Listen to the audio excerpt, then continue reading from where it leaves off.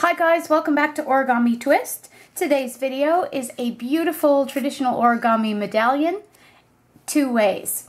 You can either turn one 6-inch square into a medallion and pop it onto a card, super cute, or you can make 6 of them and then glue them all together to create a beautiful three-dimensional piece which you could hang up from the ceiling or any number of things. Alright, if you'd like to know how to make the medallion, stay tuned. This model starts really easily. You're just going to make a whole bunch of creases. So we're going to start with corner to corner and crease.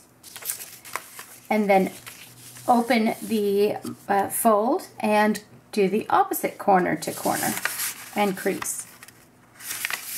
So at this stage, and then open. So at this stage you've got an X in your paper. You're now going to take each corner and fold it into the middle and crease.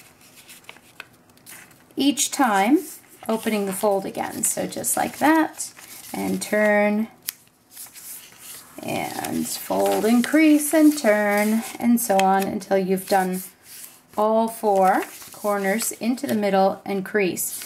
Now you'll know that it is the exact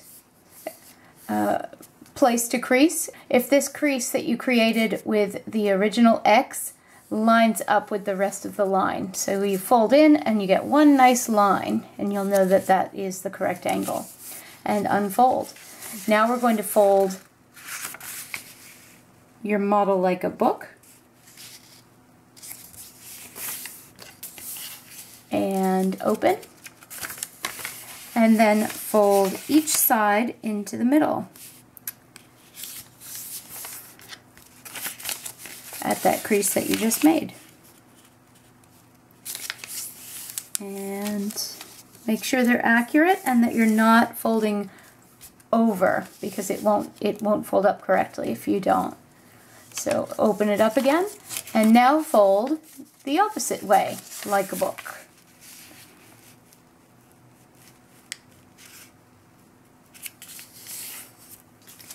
And fold into the center.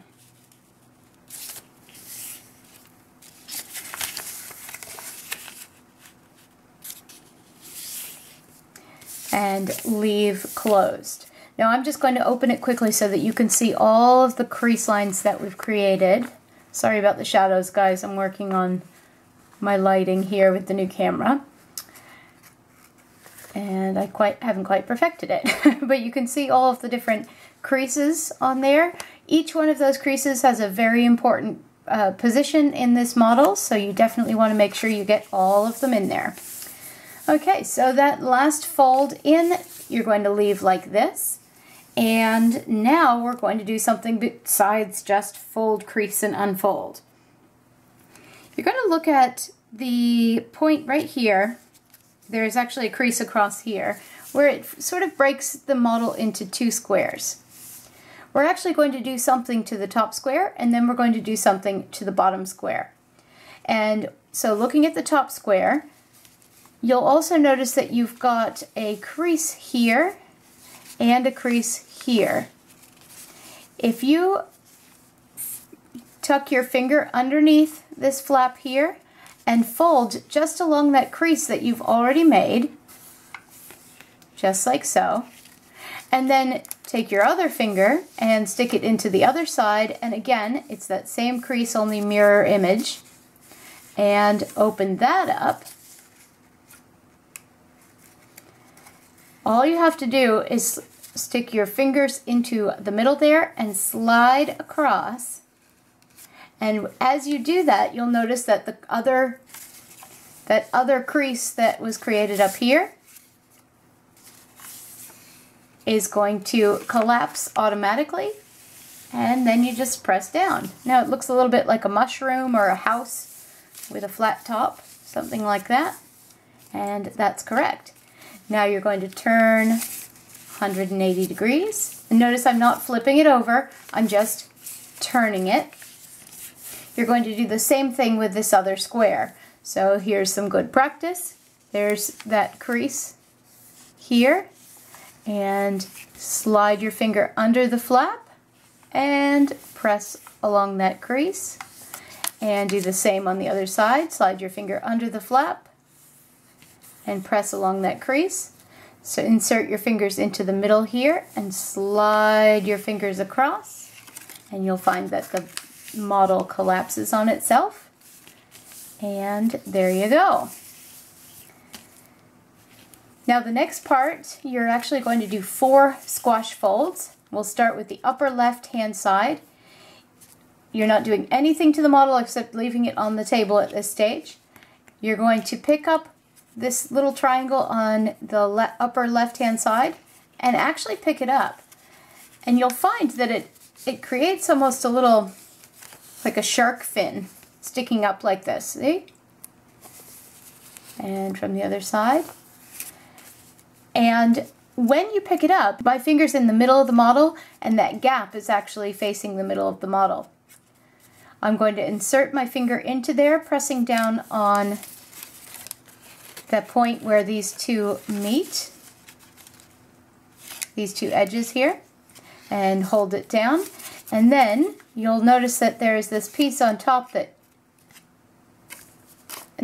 there's a piece on top. You're going to take your other hand and press down on that piece, and if you follow the previous crease marks, you'll be able to squish it down.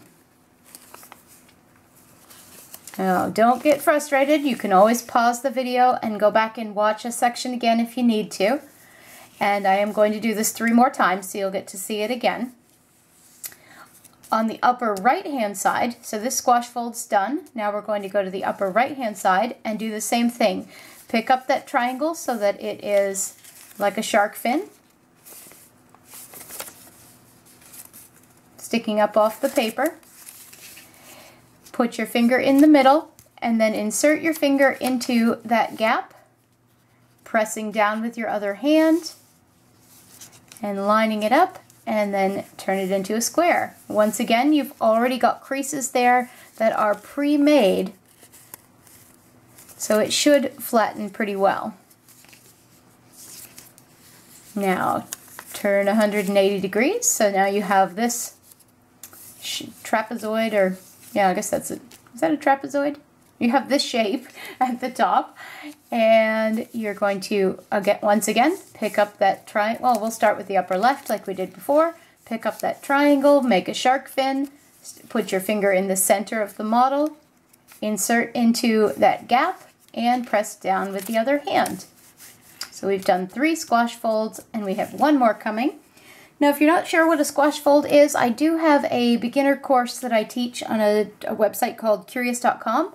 It's only $9.99, and I teach all about squash folds and petal folds and valley folds and mountain folds and all those interesting origami things. So please check that out. The link will be in the description box below.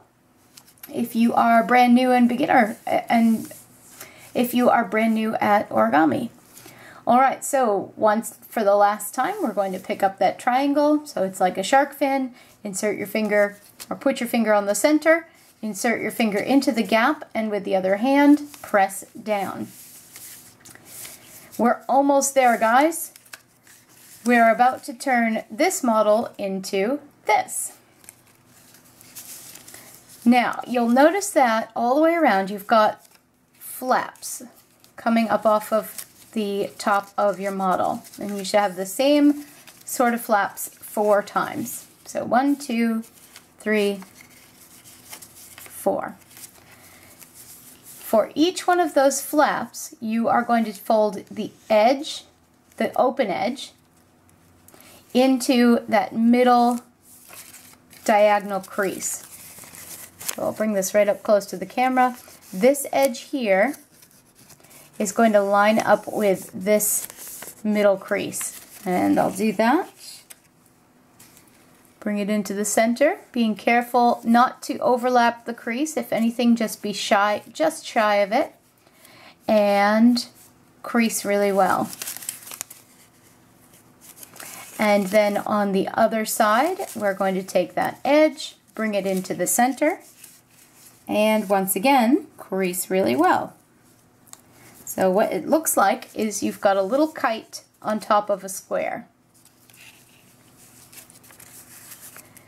Now for each one of these flaps, you're going to pick it up like a shark fin, just like we did before, so it's standing straight up. You're going to put your finger on the middle, just like we did before. And the gap here might be a little trickier because it's not square, but it's the same idea. Insert your finger into the gap, pressing down with the other hand, lining up the crease that's on top.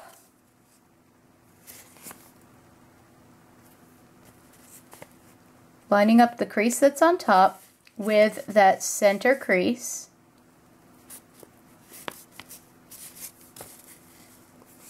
And do the same on the other side.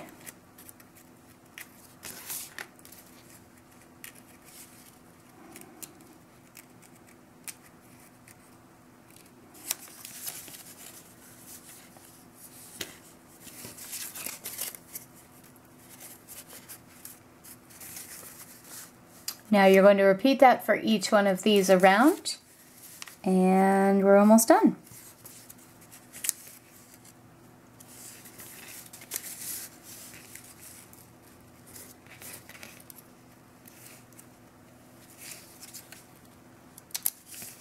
So by this stage you've done this several times, either with a square or with a kite shape.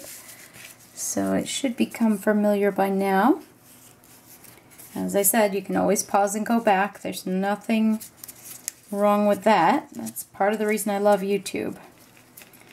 And Curious is even nicer as far as that sort of teaching skill is concerned, because you can,